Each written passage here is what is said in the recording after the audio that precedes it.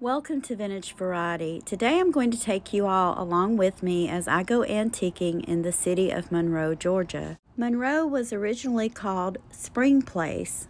The town was later renamed Monroe after James Monroe, the 5th President of the United States. The town is often referred to as the City of Governors because 4 Georgia governors grew up here.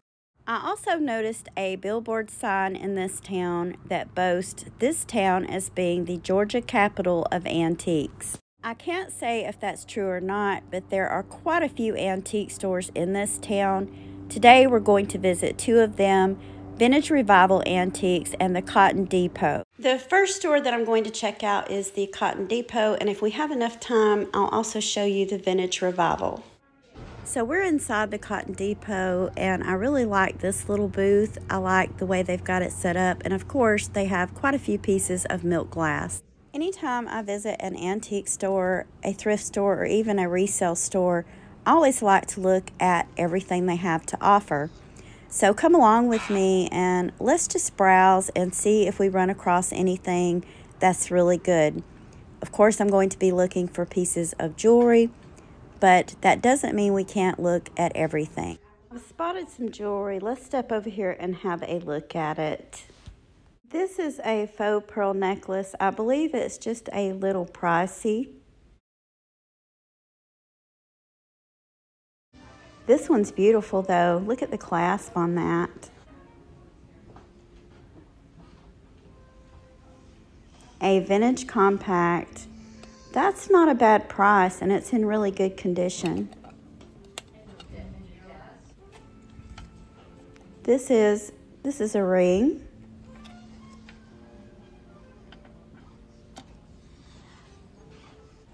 And then they have some brooches. I really like this one.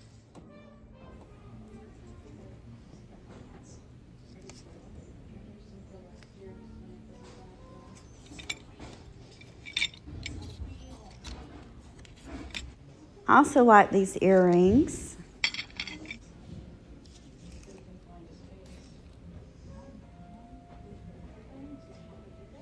Quite a few brooches. Quite a few rings in this booth. We're in a different booth now. Most of these are just modern costume jewelry rings.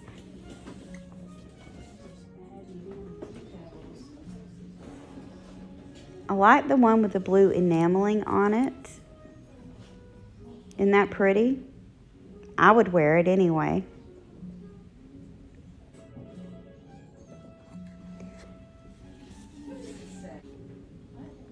So I think this booth mostly has modern costume jewelry pieces.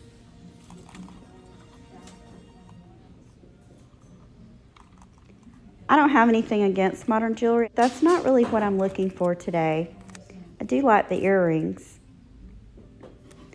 These are vintage beads. Have a good look at them. I don't really see anything that I want to purchase.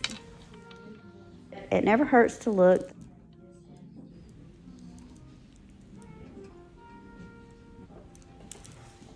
Some more pieces of modern jewelry. So some of these pieces are vintage. I think it's kind of a mix. Cameo bracelet, but this is not vintage and pretty common really.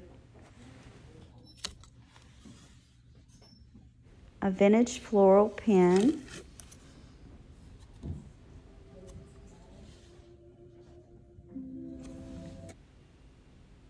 And lots of earrings.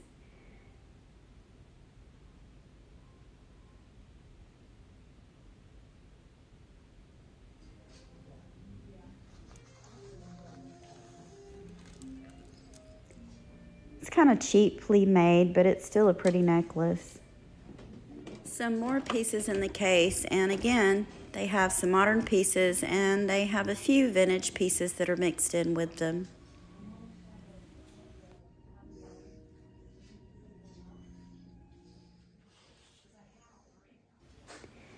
So this is a hodgepodge of items. I'm going to look through this and see if I see anything that would be worth purchasing.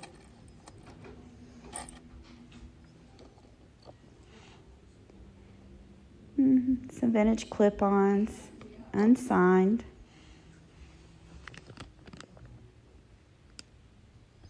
Plastic earrings.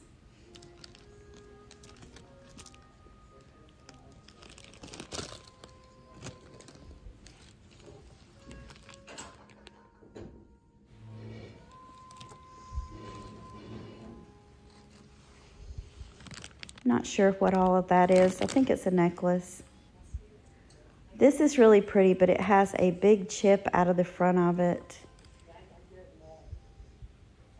If it wasn't chipped, I would probably purchase this piece. This is a grab bag of jewelry parts, transfer wear, a little vintage bag,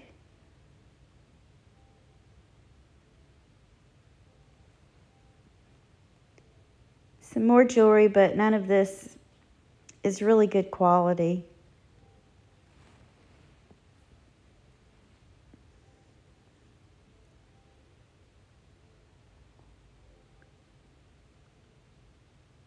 They've got little grab bags made up of different items.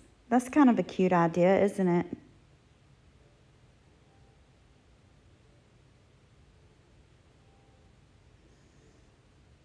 I know what these are.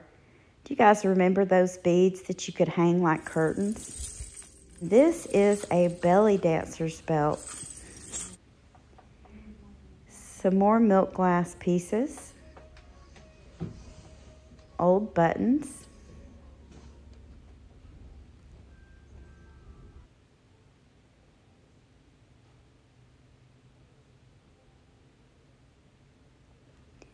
I remember these ice trays from when I was a kid. Really reasonable prices on all of these kitchen items here if someone were into collecting that kind of thing. Now this is really neat, guys. Look at this. They've taken salt and pepper shakers and things like that, and they've made little hanging ornaments out of them. What a great idea. Wow, get a load of this. So this entire booth has some really nice pieces of antique furniture.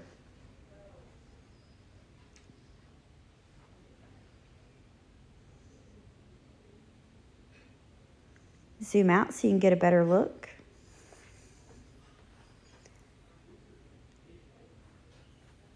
There's another piece. Really nice setup. Look at all the old hats. I just love old hats. This booth is full of vintage clothing and accessories. Lots and lots of purses and handbags. Look at that fur coat.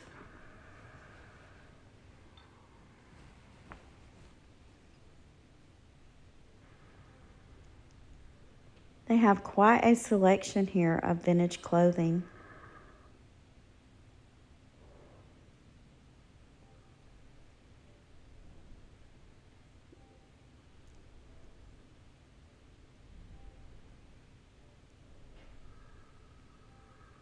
I'm trying to move slowly so you guys can get a good view of everything.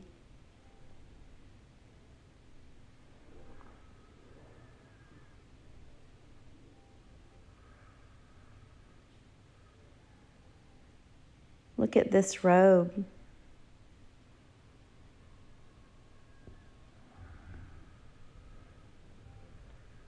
I think that's pretty cool, and it's also reversible.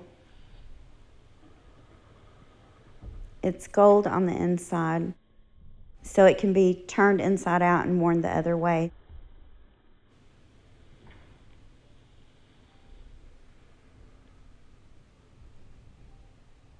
some sunglasses.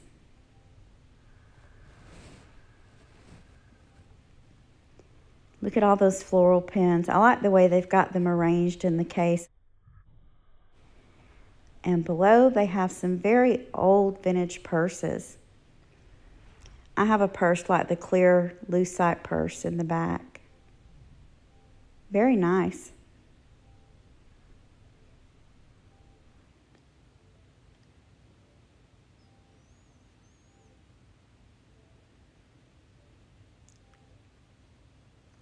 A belt.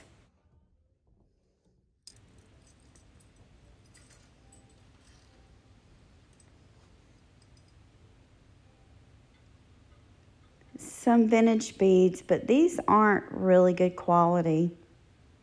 The green ones, those are those plastic beads that are like melted onto the cord.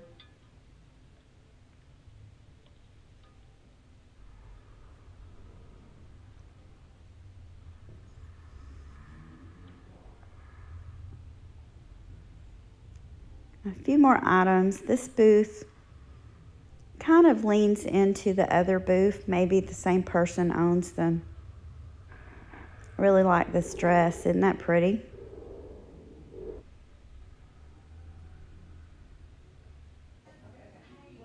And here is another one.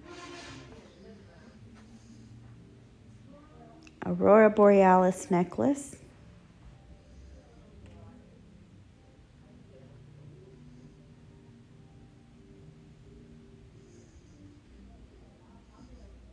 Some really nice pieces in this case. I see some mosaic, cameo. Wow, look at that. It's huge, a huge old comb.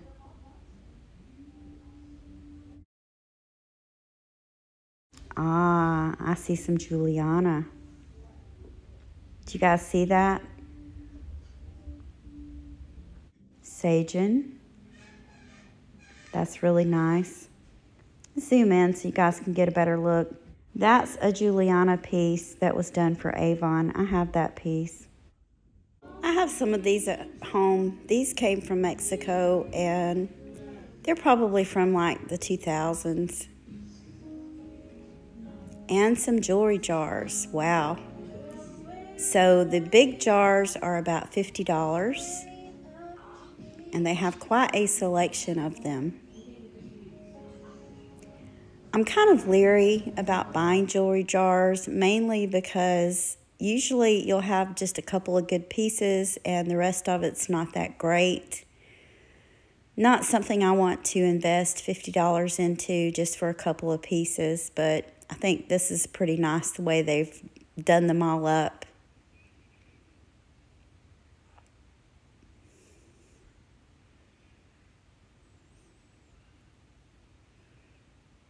I see a few good pieces in some of these jars, but a lot of it's just, you know, run-of-the-mill cheap stuff. They also have some smaller ones for about $30. This is nice. They have all the pins on this bust.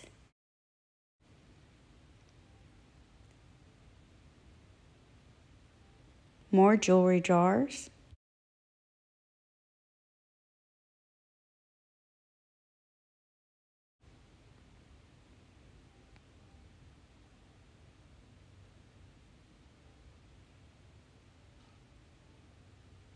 I have a necklace like this at home.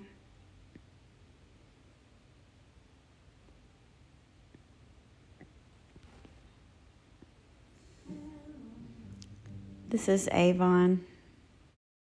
All of the pieces in this booth are really well marked. If they're designer, it states that they're designer. This is an Avon piece. This is Barrera for Avon. So this person really does know their jewelry. I'm going to go ahead and show you guys what I got in this store, and I'll also do a part 2 showing what I got at the other antique store. I did not get a large haul from this antique store, but I did pick up a few good items. A lot of their items were a little bit too pricey. Some of them were items that I already had or had something that was very similar to. So I'm going to show you what I got, starting with these beautiful bangle bracelets. I got all of these out of the same booth. These are J. Crew. I really like this pink enameled bracelet. It has a nautical theme, and a lot of times with jewelry like this, it'll be red or blue or white. So I really liked that this was pink. I just really like the look of it. I like the pink enameling, I like the white anchor, and I also like that it's a wider bracelet. J. Crew makes some really good jewelry. I have quite a few pieces in my collection already, and they're pretty good quality, especially the older pieces of J. Crew. There's the marking on the inside of this one, J. Crew. I was really delighted to see that they had 3 of these bracelets, and they were all a very reasonable price, so I decided to pick up all 3 of them. This one is also enameled, and you can see that there's a peachy pink color and a blue color. I really like the peachy pink color. I think that it can be combined with the larger bracelet and they could be worn together, or it could be worn by itself. And this one is also marked J. Crew. That's how these two would look combined together. I think they would look really good. Let me know what you think in the comments. I think that they would go together well because they're in the same color family. Then I picked up this navy blue one. It's also marked J. Crew. It's enameled like the others, and I thought this was also a really good buy. I think that this would look pretty combined all together, or you could wear them separately. I also picked up this little necklace. This was in the same booth as the bangles. This necklace is marked Japan. I mentioned in previous content how often the pieces that are signed Japan or Hong Kong are overlooked, but I feel like that these pieces are very much worth collecting. This one is done in plastic beads, but it's a very well-made piece of jewelry, and I really liked the color combination in this necklace.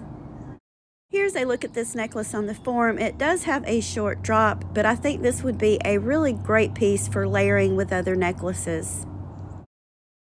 This necklace was in the booth with all of the vintage clothing, and when I spotted it, I thought it was absolutely gorgeous. I love all of the beads on this. This is an unsigned piece. It has a fold-over clasp, but I really liked the way this necklace looked. I was really surprised when I looked at this necklace and saw that it was unsigned, because by the looks of it, it looks very designer and it's very well made. This necklace is a double strand necklace, and all of the beads on this necklace are glass, including these with the mirrored finish. I really like these beads. I think that it's beautiful the way they've done them with the gold trim on them. Here's a better look at this necklace on the form. This necklace is a great statement piece to wear by itself, but it's also a great piece to layer with other necklaces. This would layer well with gold chains, pearls, black glass beads, or you could even layer it with a necklace that had clear lucite beads. I felt like this was a great item, and I was really thrilled that I found it. In the same booth, I ran across this beautiful Monet necklace. I don't have anything like this in my collection. I do have a decent sized collection of Monet jewelry. This necklace has the Monet sister clasp, and as soon as I saw the clasp on this, I knew that it was Monet. This necklace is marked on the clasp, and it also has the cartouche on it that shows the Monet marking. Here's a better look at this necklace on the form. It is a shorter length. Again, this would make a great piece for layering. I decided to purchase this one because I do not have anything like this in my Monet collection. I do have some beads in my collection, but none of them have this clear look to them. This beautiful gold tone necklace is absolutely gorgeous. I love all of the glass beads combined with the pearls on this. And when I picked this up and started looking at it, I was very excited because this necklace is actually a Kenneth J Lane. I do have a few pieces of Kenneth J Lane jewelry in my collection. I'm always looking to add more. This one is a vintage Kenneth J Lane. You can see it has the barrel clasp on it. They do still make Kenneth J Lane Jewelry, and their jewelry is of really good quality, but I'm always on the lookout for the vintage pieces. This necklace is marked. You can see the cartouche with the Kenneth J Lane name. It needs to be cleaned up just a little bit, but that's no big deal. It's in excellent condition. Here is a better look at this necklace on the form. I feel like Kenneth J Lane was an absolute genius when it came to designing jewelry. I have done content on him. I'll put a link to it in the description box below in case you're interested. But I feel like this was one of the best pieces that I found in that antique store today. This is the last item that I purchased at this store. This is not jewelry, it's more of an accessory. I do have quite a collection of vintage and antique handbags. I wanted to pick this up to add to them. I love the purse strap on this. It's a gold chain. These little box purses are so cute, and it's something that I like to use, so I knew it wouldn't be a waste of my money. This one's done in plastic. You can see on the inside that it's in really pristine condition. So I thought, why not? I picked it up, and this will go great with my collection of vintage and antique purses. I did not pick up a lot of items at that store, as I've already mentioned, but the items that you see here, this is a sneak peek at the items that I picked up at the other antique store in that town. That antique store had a lot of booths that I believe were either clearancing out items that hadn't been selling or they were going out of business. So I got a great haul at that store. I got a lot of items at some really good prices, and that content will be coming up next, so definitely keep an eye out for that. I want to thank you for taking time out of your day to go antiquing with me and to share all these wonderful items. If you haven't already, please give me a thumbs up, subscribe, and ring the bell for notification on more content about collecting vintage and antique items. Thank you again for watching, and I hope you all have a wonderful day.